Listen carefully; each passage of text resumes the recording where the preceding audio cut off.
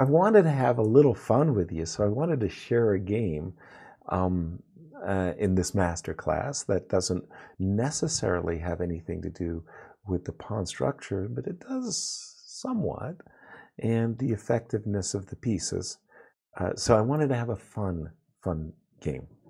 And from my chess career, I got a game that I wanted to share. And I am black, and I have a philosophy in the opening. It's very, very simple. There's 3 principles for any opening, any defense. Don't make it complicated. In fact, quite the opposite. You'll come to understand that I really appreciate the KISS principle. And what is the KISS principle? Keep it simple, stupid. Keep it simple. Don't overcomplicate your life. Don't confuse yourself. So the 3 principles that you need to understand for any opening or any defense is very simple. You want your fair share of control of the center. That's it. You want, second principle, you want to develop your pieces to effective squares. Third principle, you want a safe king. If you can achieve those 3 things in any opening or any defense, pat yourself on the back, you're doing good. You want your fair share of the center, imagining that your opponent is fighting for his fair share of the center. You want effective squares for your pieces, and you want a safe king. Take a look at this game. In the days that this game was played, I loved the Perk defense, still do as well. And the Perk, early in the Perk, you're not really fighting for your fair share of the center. You're fighting for effective piece development. So these are all standard moves, and I'm just one step away from getting a safe king. And once I've achieved that, I'm then going to play the move e5, and I've got my fair share of the center, effective development, safe king. I'm doing good. When my opponent throws a monkey wrench into my plans with the move g4, I was taken aback by this move, because the desirable and intended castles could easily fall victim to a pretty scorching attack. Just, you can imagine that the pawn is going to go here. My opponent will capture on g6, and zip, zap, kabam, I could get checkmated on the open h-file.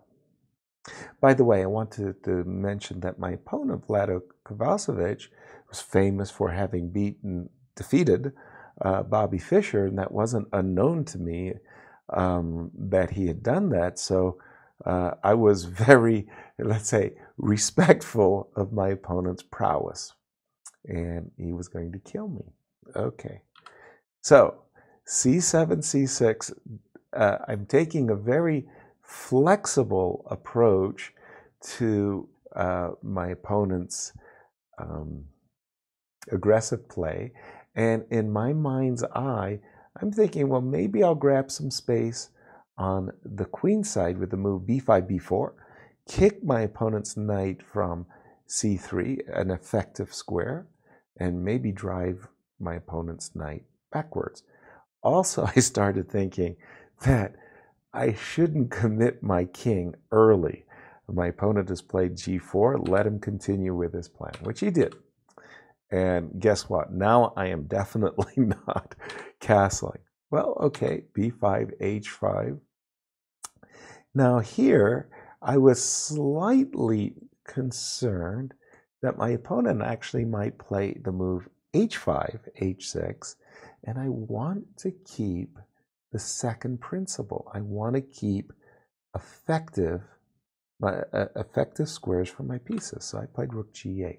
So that in case my opponent played h6, my bishop would step back and I'd maintain the control of the long diagonal. My opponent captured.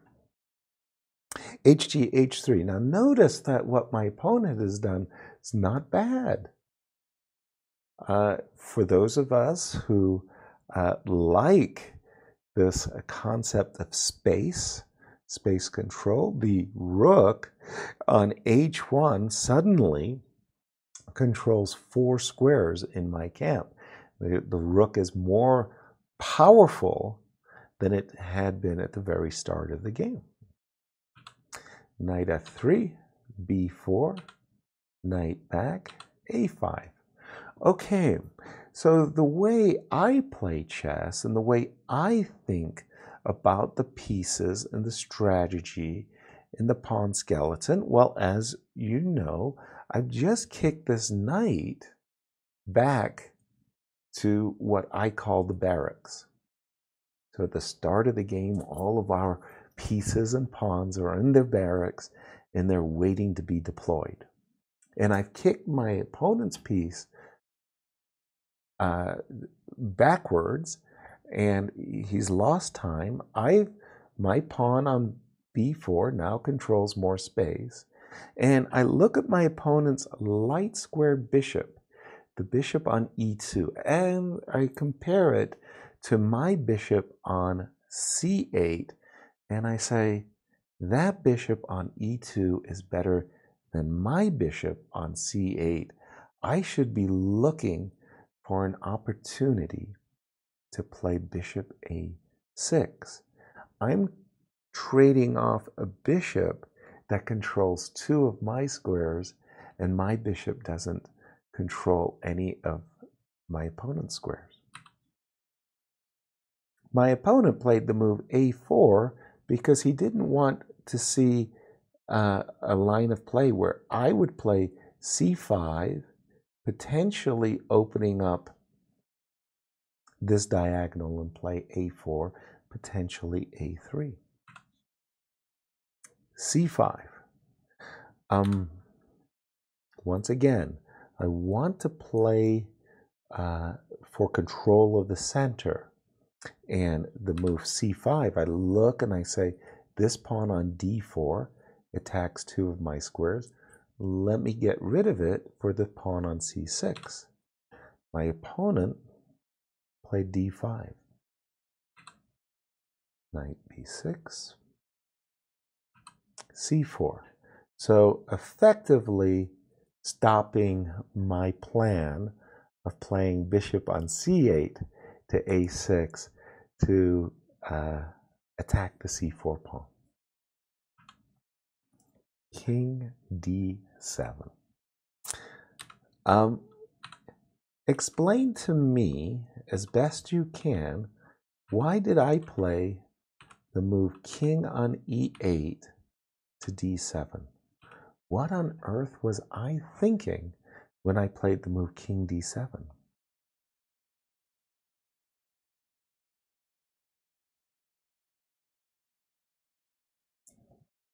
Was it a mouse slip?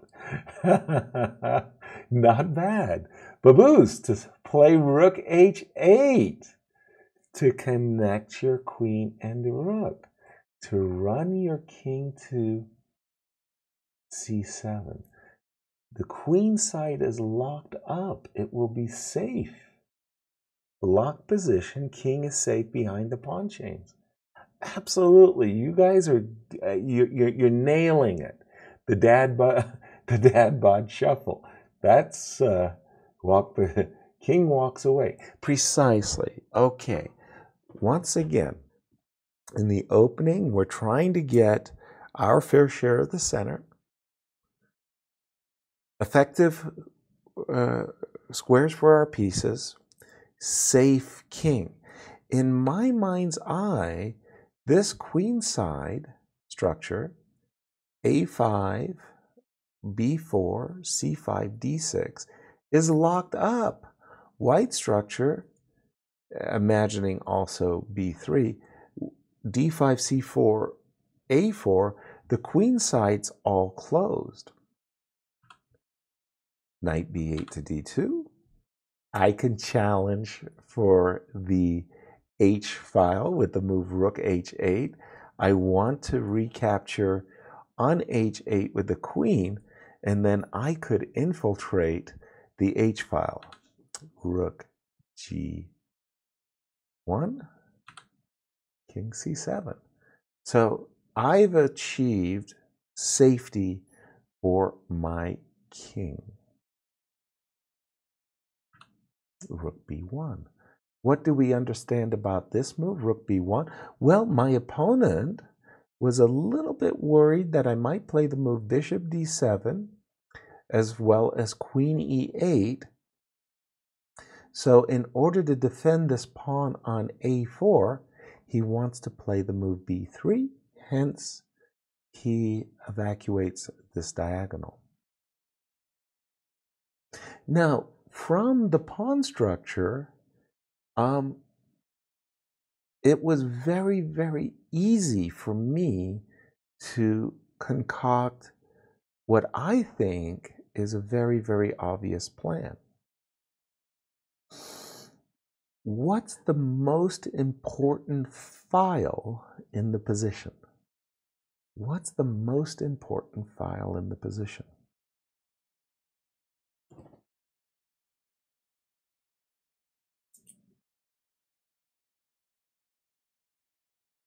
The H file, certainly. And why is the H file the most important file? Because it's open. The H file is open. You want to control the open file with a rook or a major piece. What's the most important diagonal in the position? Again, we're looking at from the black point of view. You guys want to play at the black position. What's the most important diagonal in the position? A1, H8 diagonal. Bingo bongo. Brilliant. That's exactly right. The H8, A1 diagonal. Now, why does my watch keep falling off? Dope. Hate that. Right in the middle of an important chess lesson, too. Okay. So, the most important file is the H file. The most important diagonal is the long diagonal H8, A1. Now that we know that, what would be the best square for the black queen in a position where the H file is the best file and the diagonal, the long diagonal, is the best diagonal? What's the best square for my queen? H8. It's that simple, H8. Congratulations to all of you who got that answer right. This move becomes obvious. Once you understand that the H file and the long diagonal is what's happening, then the move Rook H3 followed by Queen H8. My pieces are taking up effective squares. The queen is very effective on H8. The rook on H3 is in white's camp. I can go Rook H1. I can go over. Both sides have problems with their pieces. Look at my lousy pieces on A8 and B8 and C8. Those pieces have to come out of their barracks. They have to become effective. Just as white's queen on D1 is no great shakes, the bishop on C1 is not that great. The knight on D2, well, it's okay. It's not winning any prizes.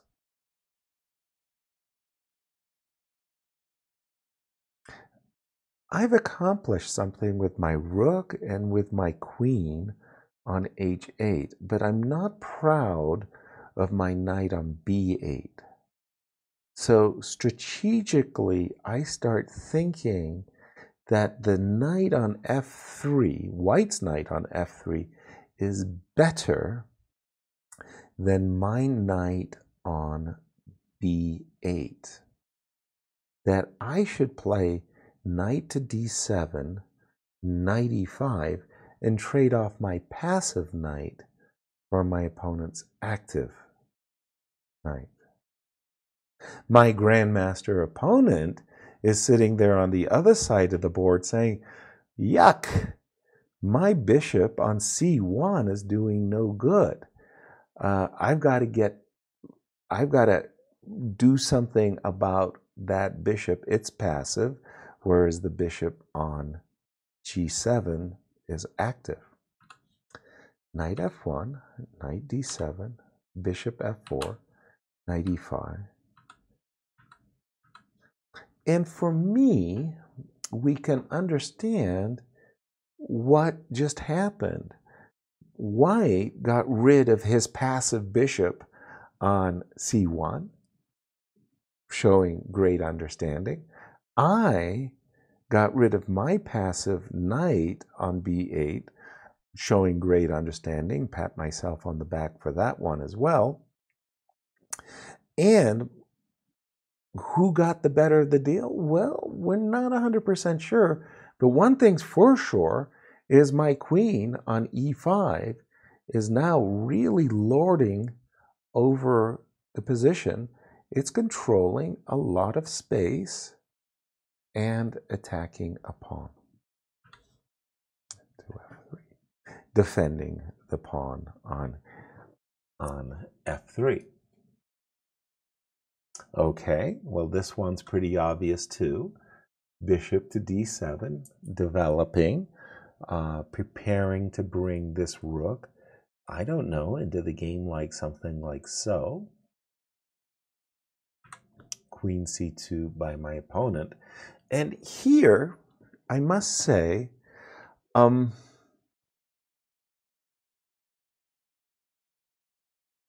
was very proud with myself. I liked my position a lot, and yet at the same time, I wanted to play really a good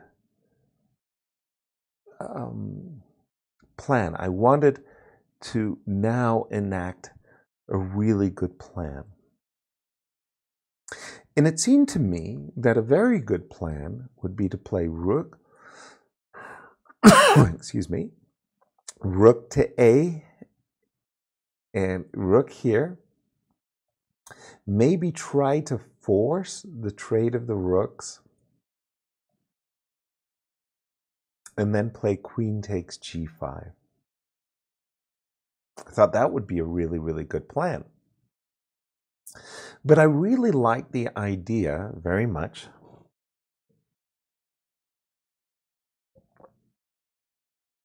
of penetrating with my rook to the first rank. Or let me put it a different way. When my rook was with my rook on h3, it's in a sense x-raying the third rank. But if it was on the first rank, ooh, then I would be pinning out my opponent's pieces. And so for me, this plan, or this move, I want to say, was obvious and very good. Queen d4, attacking the rook, rook g2, rook h1. Now I'm making my piece, the rook, on h3 much more effective by putting the knight on f1 in an absolute pin. My rook on h3 was good, but could it be better? And in my mind's eye, that rook on h3 that has gone to h1 has improved a lot. Rook f2. Now this was actually a very, very difficult choice that I had. And I like the decision I made. I thought that the queen is very good on d4. But I was somewhat afraid that, in fact, my queen, which is so good on d4, my opponent cannot allow that queen on d4 to remain on d4. That my opponent should I, for example, play a move like rook rook a8 to h8, that my opponent should try his best to trade queens. Okay. So I liked the power of my queen. I thought that my queen is more effective than my opponent's queen. Why did I think that? You tell me, why do I think my queen is better than my opponent's queen? And how can I avoid trading queens?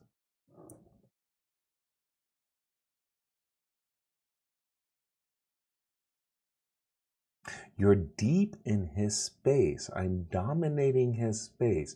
My centralized queen. More space. Absolutely greater space. More scope of space. So, conversely, my opponent's queen controls none of my space. So, I would want to avoid trading queens because my queen is more effective. My queen, and this is where it's very, very important about definitions, my queen's an attacking piece.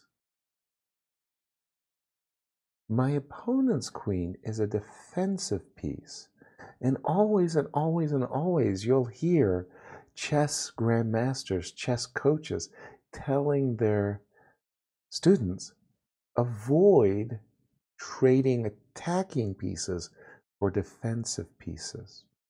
I played the move queen h8 in order to avoid queen b2. Even though I've given up a great centralized square, don't forget, I still control a lot of my opponent's territory. When exactly in this position as black, I played the move queen h8. This is important. To my way of thinking, I attack 8 of my opponent's squares. I attack d4, c3, b2, a1, but I also attack h4, h3, h2, h1. So I attack 8 squares of my opponent's. My opponent's queen attacks none of mine. So I'm looking to retain queens. f4, queen h4. Pretty much my opponent's last move was more or less forced. I was going to go queen g5 anyway, attacking the pawn. The pawn was going to need defense. Thus far, I've played very well. I'm very, very happy with my position. To my way of thinking, the rook on a8 is not effective. I could bring the rook to h8, and boy, do I have triple power on the h file. Very, very good, but I would like to open up the position for my rook. I played the move f6. So I want to capture, and then after any recapture, well, now I've opened up the f file and I'm ready to play rook f8. So my opponent stopped me from doing that. I recapture, munch munch, and now I have it in my mind that I want to play rook to e8 and bishop to f5. So let me play 2 bad moves for my opponent for just a moment so you can see what I was up to. And this is what I was up to. So in this position, This rook pins the bishop. This rook pins the knight. This queen pins the rook. So talk about it. Effective pieces, right? Takes, takes. So that's my plan. Rook over to e8, bishop to f5. Maybe this bishop could even go to g4 and to h3. And if I was to say that all my pieces were effective, that's not true. My knight on b6 is actually not that effective, but it's not needed for the moment. I would like, maybe I would go bishop g4, knight d7, and bring the knight into play. But right now, my major pieces are doing enough of a job that I don't need my knight. e5. It's kind of a last hurrah. Again, my king is perfectly safe. My opponent's king, however, is not. And this is what I wanted to ask you before I let the cat out of the bag a little whiles ago. What would have happened if my opponent had played bishop e2? Come on, you don't get too many tries on this one.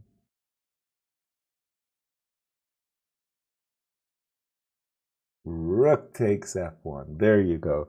Rook takes f1 would have been an absolute killer. As again, all of White's pieces, the knight on f1, the bishop on e2, the rook on f2 are all pinned, and a combination like rook takes f1 would be a scorching victory. And I just wanted to say that this game, which I played like I was 20 years old, was based on almost every single thing I have told you thus far in the 2 lessons and experience. Was I was thinking in terms of space, material, putting my pieces on effective squares and everything, and you kind of see the fruition of my plan that was based on pawn structure and so on. Our third lesson, which is going to be coming up very shortly, we hope, as soon as we hit that 3,700 subscriber lesson, is going to be about another element which we're going to call time or development. I hope you've enjoyed these 2 master classes. Tell your friends where you're hanging out, which is the chessbrah channel. Tell them what's going on, that they should support the channel, support what we're trying to do by subscribing or donating, buying some swag, supporting our sponsors. And I'll see you tomorrow for continuing coverage of the World Cup and more master classes. Thank you so much for sharing your day. Bye.